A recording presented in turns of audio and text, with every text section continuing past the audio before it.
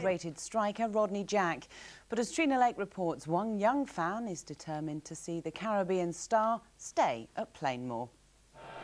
Rodney Jack illuminated the third division last season, and he lit up Wembley in Friday's playoff final against Colchester.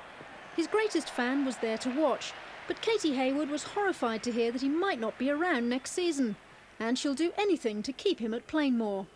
At the moment she's getting £1 a week pocket money, and obviously she spends it on what other little girls do, sweets and things like that. With Katie, she wants to spend it to keep Rodney Jack at Plainmoor. Katie is 5 years old today and is even prepared to give up her birthday money to the cause. That's if an alternative rescue plan doesn't work. I like to cuddle Rodney. Katie, a Torquay fan since she was 3, lives close to Plainmoor, and the message to her idol is unmissable. But whether it'll do the trick is another matter. Well, if somebody came in with a big offer, then, you know, you would expect for Rodney to go. You know, a club like this can't afford to lose out on money. You know, and if somebody did come in with an exceptionally big offer, then we would be silly to let it go. Hodges has hardly had time to get over the disappointment of the Wembley defeat. His own future is uncertain, with no deal agreed for next season, and he's desperately trying to keep the current squad together. But with most of the players now out of contract and attracting interest from elsewhere, that could be difficult. Somerset's Andrew This weekend they were beaten 1-0 by Colchester, the goal coming from the penalty spot. It means there'll be plenty of local derbies next season, with all 3 sides in the same league again. The faces said it all. Torquay came within a whisker of promotion on Friday and lost possibly the cruelest way, 1-0 from a dubious penalty. Early on in the first half, John Gittins was adjudged to have handled the ball. There didn't seem to be any intent, but the penalty was given, and David Gregory, with a little help from the post, had no trouble beating Matthew Gregg. Torquay battled hard, desperate to equalise, but couldn't find the back of the net. Now another season in the lowest division awaits. Players may have to be persuaded to stay. Well, possibly, but having said that, I know the players want to stay at Torquay. They've enjoyed it. They've enjoyed this season. They've enjoyed their football. And they've made it quite clear that they want to stay at Torquay United and give it another go next season. You know, naturally, some of the players that have come in at the start of the season had a bit to prove, have done that and have done exceptionally well. And naturally, they want to go and get the best deal they possibly can and look out to their futures. They may feel like they've failed, but there's no doubting that the Gulls have turned themselves around in one season. They were one of the least. They're now among the most successful in their division. Let's stay with... Return to Plainmoor next season as Torquay look to level out their wage bill. The centre-back, who scored in Torquay's playoff semi-final win at Scarborough, was thought to be the highest-paid player at the club. But goalkeeper Ken Vasey, Andy Gurney, Gary Clayton, Chris Ledbetter and another playoff goalscorer Andy McFarlane have all signed one-year deals. Now, while plagued by their Devon rivals Torquay United, Torquay claim Argyle have made an illegal approach to their head coach Kevin Hodges after being refused permission to talk to him. Hodges is still under contract to Plainmoor until June the 30th and has been offered a new 2-year deal. Well, I am annoyed to think how long I've been negotiating with Kevin, and I finally got everything tied up and the contract's ready for him to sign, and this blows up in my face. So you can imagine I'm a little bit annoyed.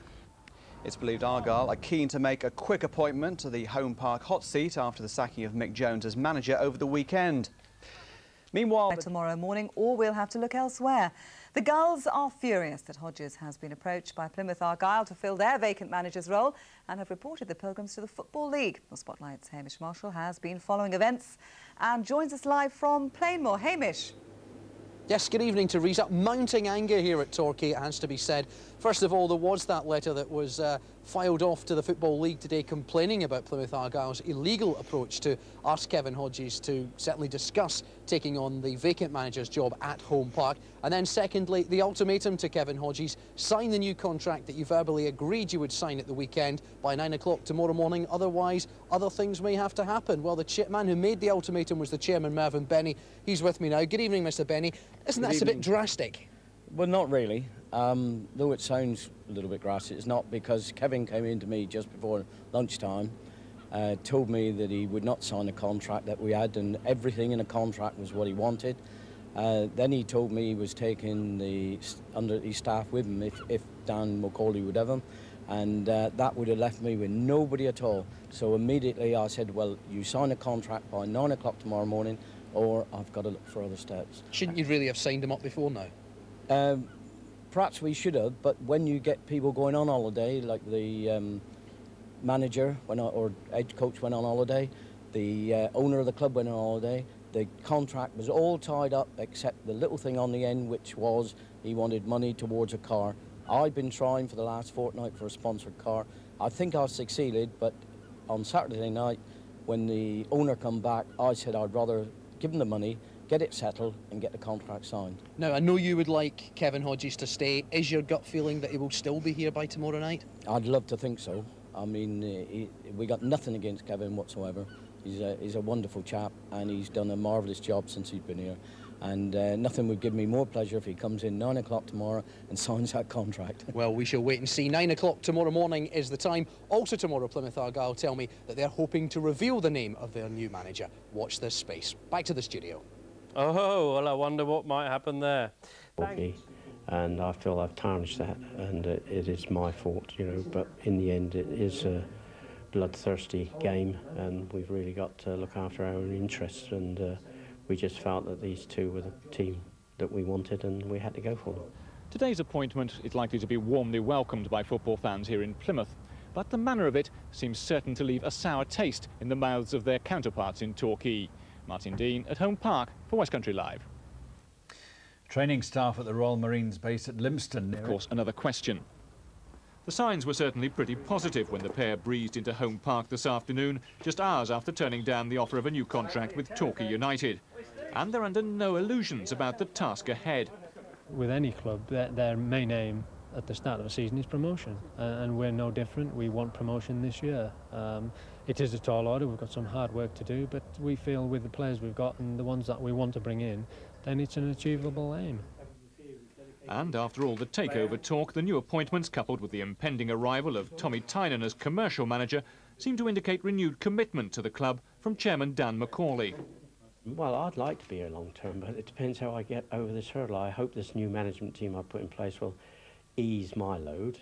Certainly the Tommy Tynan introduction of Tommy should help the club from there on. Hopefully our season ticket sales will go up and we can go forward together, all of us.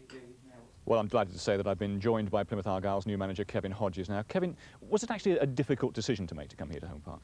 Well, again, you know, I had mixed emotions because, you know, we had a great season last year, and, you know, I think very highly of the players down there. And, but having said that, when an opportunity like Plymouth Argyle comes along, then I think I would have regretted it if I hadn't taken the opportunity. Plymouth, I guess, is where the heart is for you, isn't it? Yes, I had 15 and a half great years here as a player, and I had a nice rapport with the supporters, and I had some very happy memories here. And, you know, to get this opportunity to come back and try and get the good times back again, hopefully it'll give me a great pleasure. A lot of people will see this as stepping into the lion's den. Plymouth have had their problems, certainly in recent seasons. I mean, how do you view the challenge here?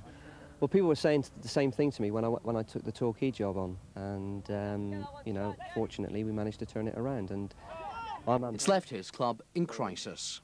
This is how the Plymouth chairman works. I understand that he did give an apology this morning. I don't want that apology. If he wants to give me an apology, this is going to cost me money.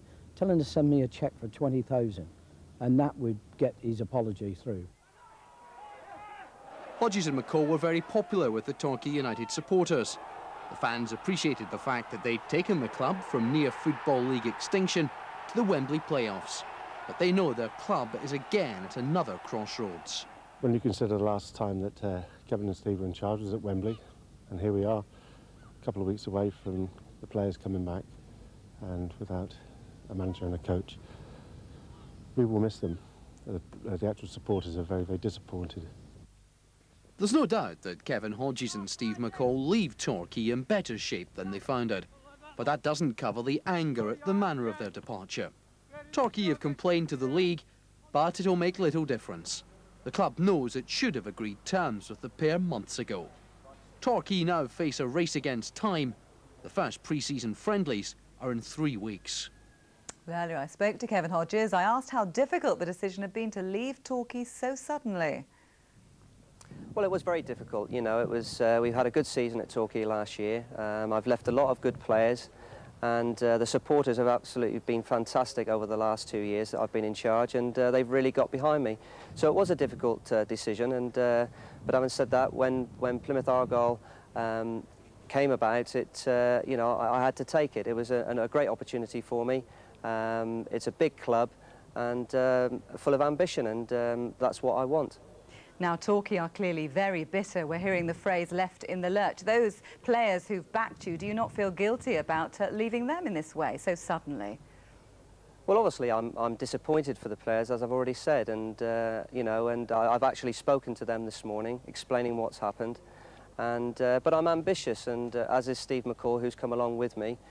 We want success, and Plymouth Argyle are a very big club. I spent 15.5 years here as a player, and I had a very good rapport with their supporters here also. So, you know, it was a big decision, but I feel that it is the right decision. Now, Argyle don't have a very good track record of hanging on to their managers for very long. Doesn't that worry you?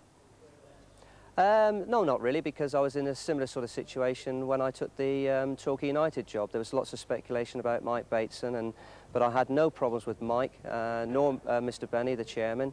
My working relationship with the staff at Torquay United was very, very good, and we have actually left on good terms, so that was a big plus. Now I've got a big job and a big task in hand at Plymouth Argyle Football Club, and hopefully restore it to being a happy club again. Kevin Hodges, thank you. And you can keep up to date with events at Torquay and Plymouth Argyle and all the other sports news on your BBC local radio station or on CFAX. That's page 390. Police across the southwest are hunting two men who abducted a woman. To them, as I'll say to everybody else, it will be advertised, though you don't really have to, because I've got letters coming in now, and when we decide that we've got enough letters in, we'll decide. Well, Torquay expect to make a decision before the end of next week. The new man will have just days to settle in before the start of pre-season training.